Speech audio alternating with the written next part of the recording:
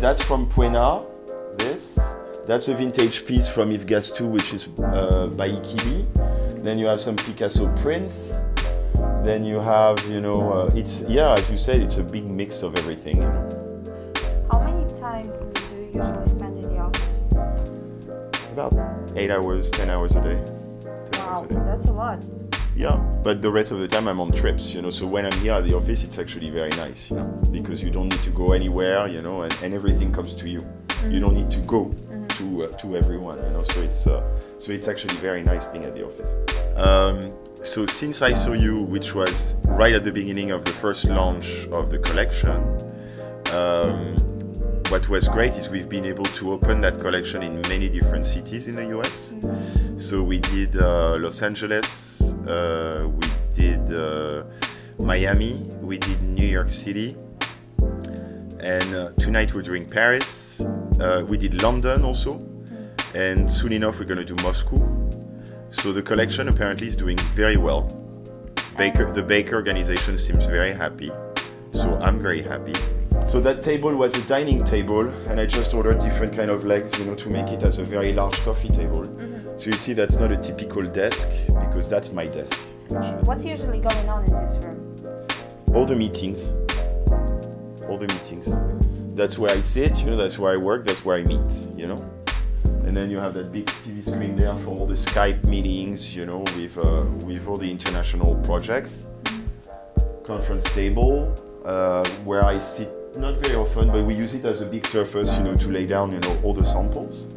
People always come to you and they ask you to copy what you've done in the past, where in our mind, we always like to actually go to the next step. We like to provide those new clients some new looks, some new ideas, some new design. We don't want to. There's nothing interesting about duplicating something which has been done before. And the library. Mm-hmm. I love books, but I do like a scanner. Once I read one, I know what's in there, and after it stays, up there in my mind, my brain, and so I don't feel obliged, to go back to it. It's not necessary. Studying contemporary was just not enough. So I started to educate myself about classicism. Then I started, doing pretty classic stuff.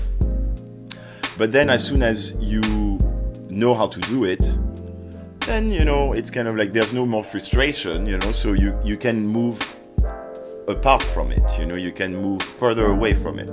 That's a custom design office. Mm-hmm. Another decoration office.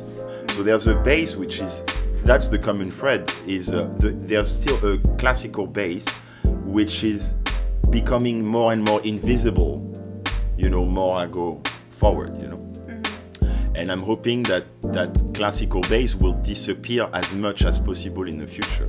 But it will still be there, but you won't be able to tell. Architect office. More. And Jean-Charles was the chief architect. And then you have management here, with normally my business partner, my sister there, the accountant, Maxime. And yeah, we're showing around. And our dear Susanna, who's the queen of the castle. Et voilà. Is it important for you to be great? Yes. Other question? Yeah, why not? There's worse than being called, the king of decoration, It's pretty good. It was very nice to meet you, Design Made, come back soon. Bye-bye. Bye-bye.